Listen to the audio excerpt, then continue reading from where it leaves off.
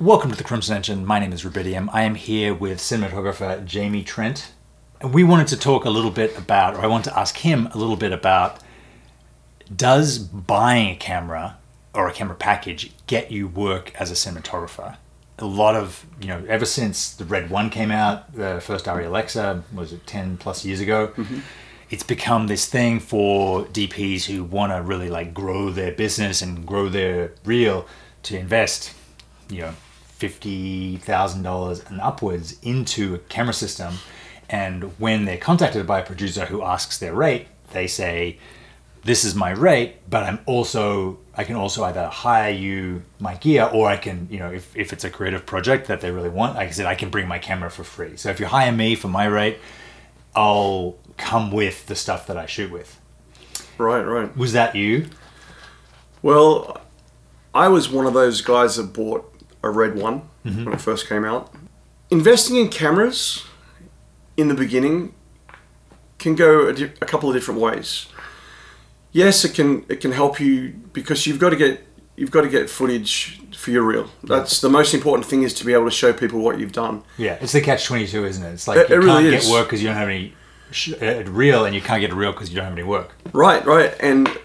But here's the conundrum. If you get stuck with producers that are only interested in you having gear and cameras, and then you're going to get pigeonholed, and that's all you're going to get. As opposed to if you have quality work and you can show what you've done, they want to hire you because you're a good cinematographer. Yeah. Producers and directors kind of lack imagination in that sense. Like, they want to see, if they're shooting a horror that takes place in an abandoned steel factory, they want to hire a DP who has abandoned steel factory horror work on their reel.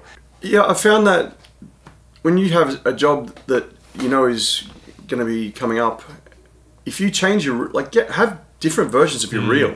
If you spend, when you're starting out as a DP, people are, you look on Craigslist, people are looking for and offering their services at a couple $100, $500 a day at the top end. Right? If you spend $50,000 on a camera package, you'll work for years to pay that off. The Red 1 shot for, that camera was on sets for 5 or 6 years. Now, I can't even keep up with how quickly the Reds change, right? Like, there's DSMC 2, and then there's a new one, and there's another one. It's like, how do you... The Scarlet, the Raven, the Monstro, the Epic, the Weapon. How do you, are we at a point now where the cameras change so quickly, and things that were once cutting edge are no longer cutting edge very, very, a year later. Right. How can you, even if you are getting work, how can you expect to pay that off? So, to answer your question, I think what I did was I went out and bought the latest and greatest, the new stuff when it came out. But then as things progressed and we went from 5K to 6K to 8K, it was I thought it was a little overkill. So I actually stuck with 5K cameras.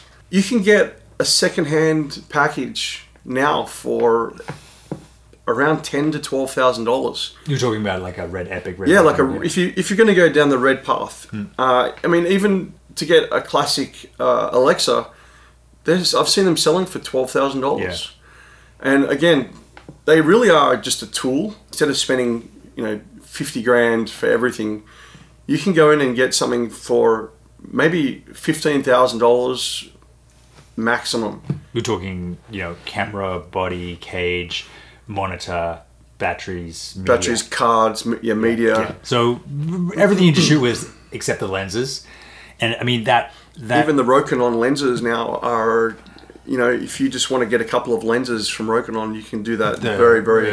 EF Cine. Exactly. Yeah. I guess becoming a camera operator owner is specializing, right? You're saying, this is my camera, these are my lenses, this is what I really know how to get a good image out of. But as you open that door, others close, right? Like, if you're gonna, regardless whether or not you can shoot on Alexa, Red, Canon, Sony, Panasonic, if you have that camera system and all of the stuff on your reel is based on that, then that's what you're going to be known for. But that might not be a bad thing. Thing is, when we start out, we all start out at the bottom. There's no one ever picks up a camera and just is incredible. It just takes practice and time. Yeah. There is no fast track or easy way. It's all about doing it. And like you said, if you're starting out, even if you're not, even if you've been doing this for several years, get a camera and just shoot every week. Shoot as much as you can. And then like the C200 is like absolute value for money. It's one of the absolute best deals out there.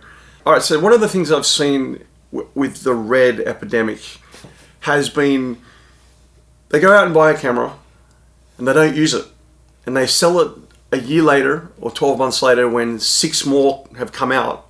The value is depreciated so much, and they're advertising, oh, red XYZ, 22 hours of runtime, record time. Yeah. And I see it all the time, yet when you look at Alexas that are being sold and you look at the hours, it's like 2,500, 3,150. Yeah. So the difference is getting to use the camera. I mean, that's why we buy it. Yeah. But a lot of people buy it thinking it's going to get them working. This is going to get me exactly. And when it doesn't, they don't use it, and then they take a hit on it. Doctors go to medical school, they go $250,000 into debt, but then they walk out into $250,000 jobs a year. So they'll pay that off no problem, right? Like if you put $100,000 into an Alexa and Cook camera package, there's you not working into any kind of guarantee that someone will hire you. I think it's better to start with the Ursa Minis, the C200s, the sub, or like you say, the secondhand Raven.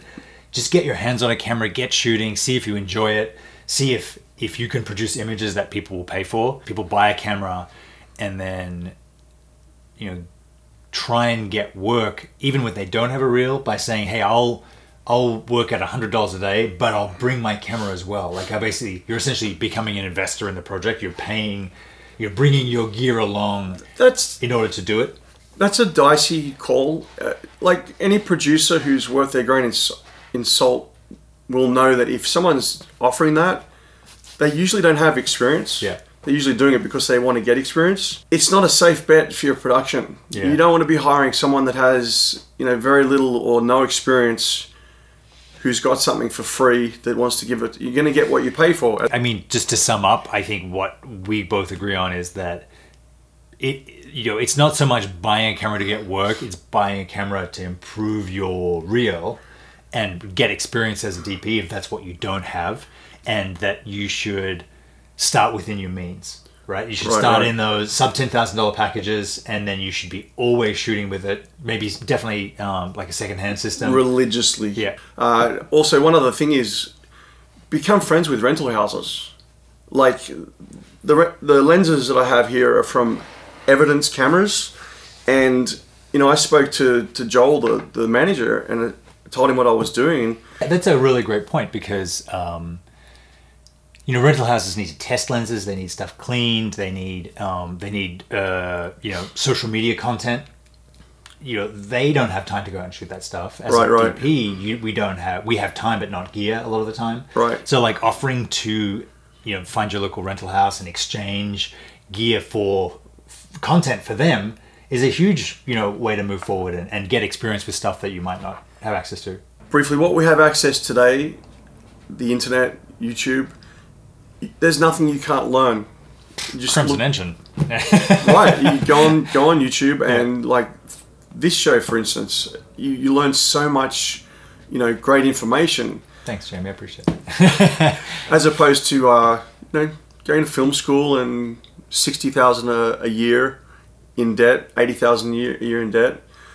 There are so many people that I've met who are just doing it by themselves, and they learn color grading online. They learn photography, lighting, all these things. So you're doing a great service. Thanks, man. Cool. Well done. Thanks for Jamie Trent. I'll link to him in the description.